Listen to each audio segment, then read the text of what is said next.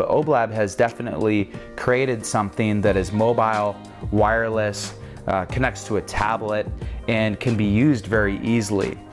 So comparative pricing structures, but really like moving towards what you would expect out of a wearable.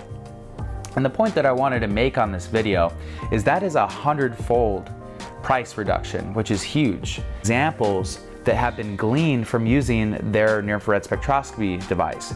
They've developed new lasers, they've developed new sensors, they've developed ultrasound technology that creates interference patterns within the tissues so they can literally just use light, the diffraction of that light, and then electronics to do incredible imaging feats. Hey everybody, welcome to Tech for Psych, where we combine the latest in neurotechnology with ancient wisdom to supercharge your brain. I'm Dr. Cody Rawle, your medical doctor confidant.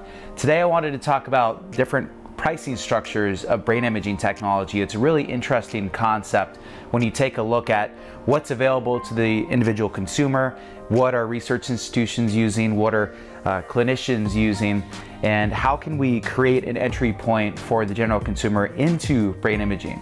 You know, we're using EEG for neurofeedback and attempting brain-computer interface for it. There's online coming technology like functional infrared spectroscopy, and then on the upper end we have our big fancy CT and MRI scanners. So taking a look at what these things actually cost allows you to understand where our entry points are into using those technologies for various purposes, to include neurofeedback, diagnosing mental illness, using it for self-improvement, learning, and even brain-computer interface. So starting at the high end, you know, you have machines that are used for research institutions, and these can be one of a kind, trying to push the boundaries of imaging technology. And usually right now these are MRI machines, or magnetic resonance imaging. And MRI machines require giant magnets to set up a magnetic field in the area of the body or the brain, and then use radio pulses to cause the tissues to react to the radio pulses differently depending on the water content of the tissue. And that's why when you look at an MRI image, bone looks different than the brain, which looks different than soft tissue, because each one of these tissues has a different water gradient in them. And all the fancy psychiatry, neuroscience, neurology, imaging studies are often done with MRI or functional MRI. Now, functional MRI takes a look at oxygenated and deoxygenated blood flow. See, when the neurons in the brain fire, they use up glucose and they need more blood flow to bring more fuel to the actual cells so they can fire again. So if you're activating different areas of the brain, the blood flow will react to the actual activation patterns of the brain, and you can track that through functional MRI. And therein we start seeing what different areas of the brain are turning on at the same time, and through our neuroscience studies can hypothesize what actual circuits are in the brain. I've talked a lot about the default mode network as a circuit here on the brain, and that was seen by Dr. Marcus Raichle and his team in 2001, then at University of Washington, when they put someone in an fMRI scanner. Before they actually even started going through the cognitive tests, they noticed that the people were laying there and having brain activation patterns. And what they realized is that it was self-referential thought. You know, what do we do when we're not doing anything? We start worrying about our problems, our worries, our tribulations, going through self-rehearsal, self-stories about ourselves. And that was activating the default mode network. And they saw that with functional MRI. Now with these functional MRI machines, they cost upwards of $5 million at least. A lot of the ones in clinics, from what I know, is like $2 or $3 million or so. So obviously that's out of the price point of the general consumer.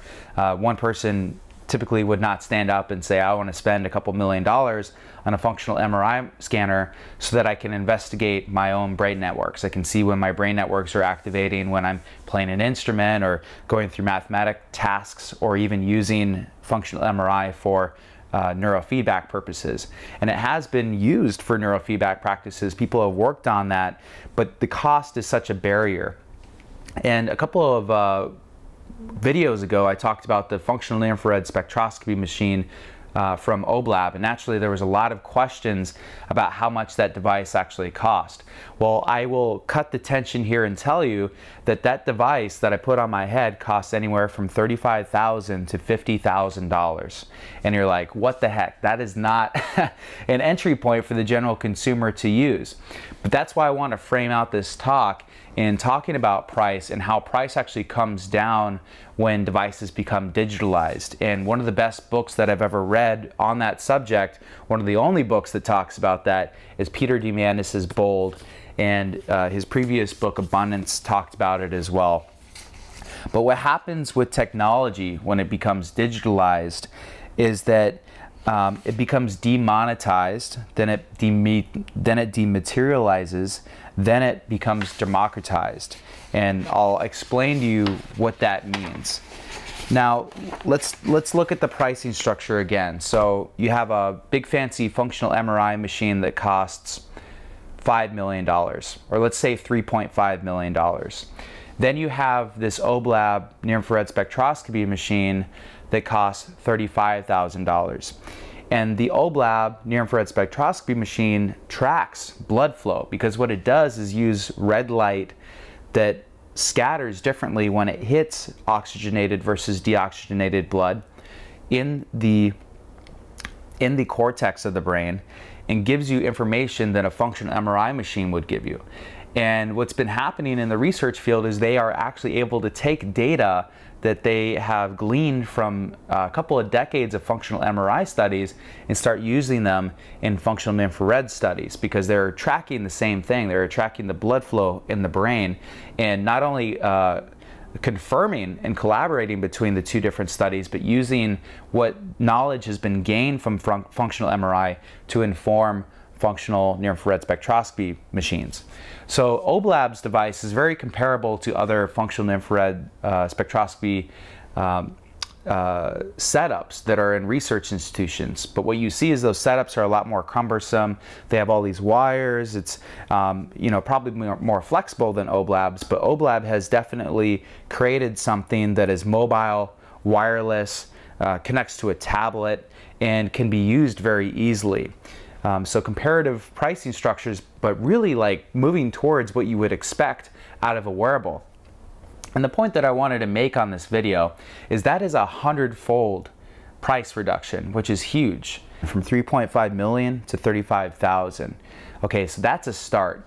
And what's even more interesting is the device that Obelab has created is digitized. It's a digitized brain imaging device, which is huge, because what happens when technology becomes digitized is that with our increasing computing power and reduction in price of computing power and then also computing memory, the price of those devices dramatically goes down year after year after year.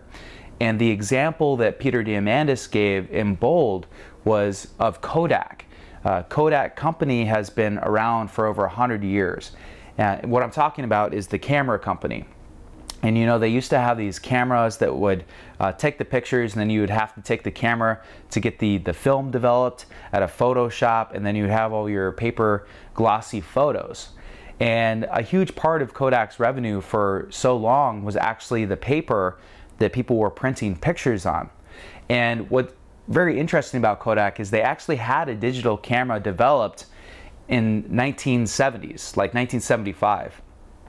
But they didn't see the potential in that digitalized product, because what they saw is that that camera could only get a number of megapixels, and the number of megapixels they needed was much, much higher than what they expected would be able to be attained within a decade or two.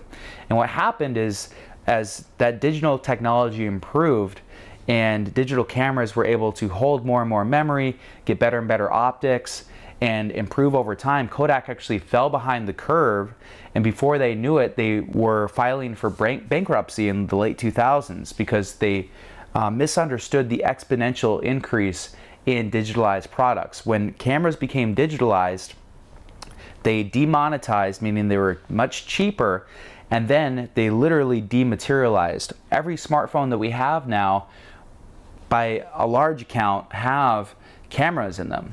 You just buy a smartphone and then all of a sudden you have a very decent camera within it.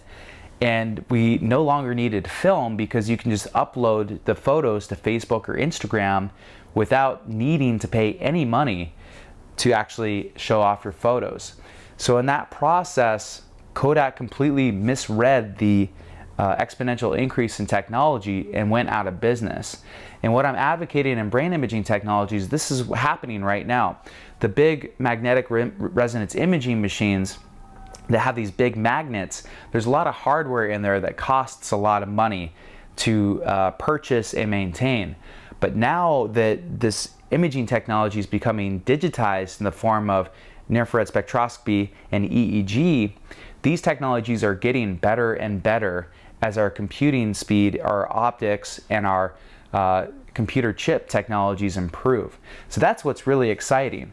And I talk about Obelab being at $35,000, but there are other alternatives for hemoencephalography, which is imaging of the blood flow of the brain by using cheaper lasers and sensors. And I'm going to have Josh Brewster here on the channel here pretty soon talking about a device that he's going to be selling called Duino for $50.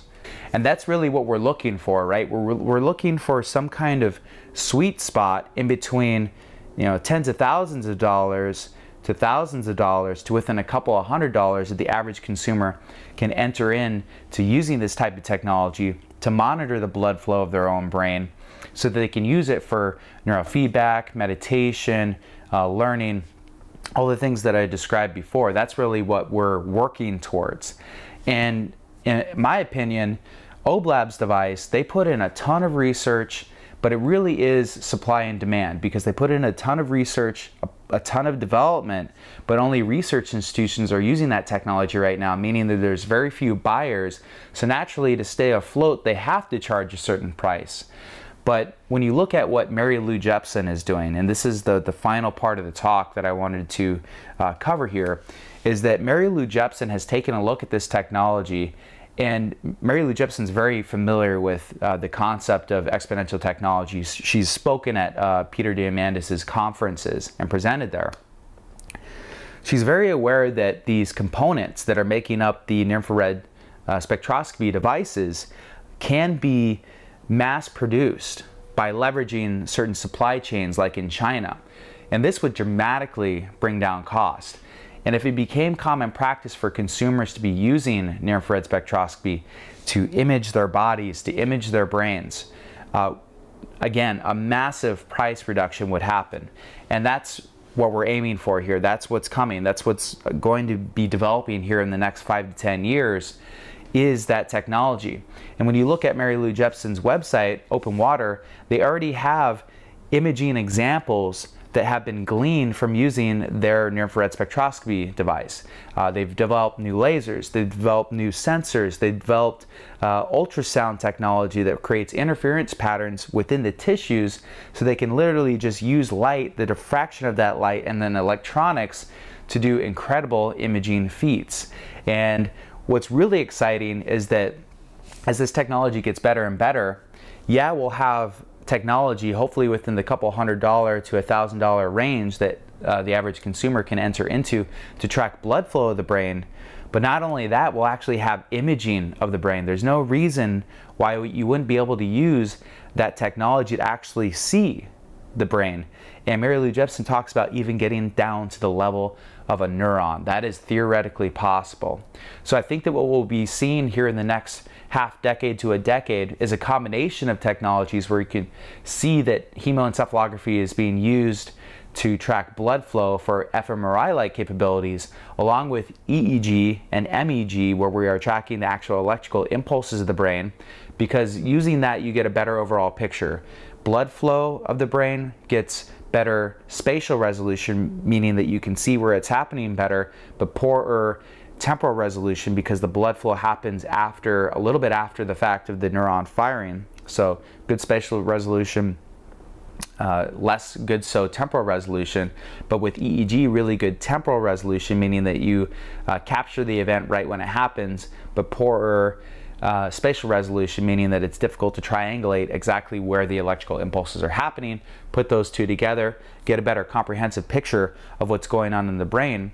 But once near-infrared spectroscopy or a different technology that we've not even learned about yet gets better, we can actually see with optical imaging the neuronal impulses, meaning we can see when the neuron actually fires.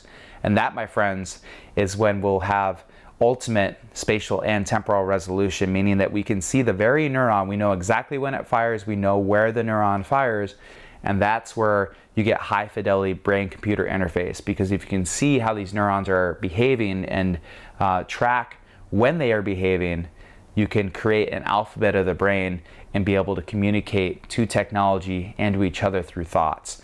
And that's a spooky thought, and that's years off, but as this technology gets better and better, that's really where we're headed. So, you know, it took me a little while to frame out that talk of exponential technology, but we took a look at how much an MRI machine actually costs, where Obelab is at, where people like Josh are developing low-cost alternatives, and taking a look at that mid-range where those EEG devices are within a couple $100s, where Muse, Emotive, and Macrotellect are selling their devices within a couple $100s for the consumers to enter into the realm of brain imaging. So we'll see a plethora of devices. I see new designs, new promotions coming out almost every week for a new device. This field is taking off, and I'm so excited to be on this journey with you guys, and I'll continue to update this channel with any new developments that I see. And we'll have Josh here with his low alternative hemoencephalography device here pretty soon. I hope you enjoyed that Obelab video, and I'm sorry to give you bad news that it's not just a couple $100s that you can use, but you know, I wanted the world to be aware that that thing exists, and to follow up with this video with some context, because if I would have said that it just cost $35,000, people may have been just like, well, why did you show it to us anyways? But I wanted to deliver this framework of that brain imaging technology is coming. We do have it in certain forms with EEG and low-cost hemoencephalography alternatives, and more devices are on the way. People are definitely working on it. So I hope you enjoyed this video. Please be sure to subscribe to the channel if this is the first time that you're here. And this is Dr. Cody Rawls signing off. I'll talk to you again real soon.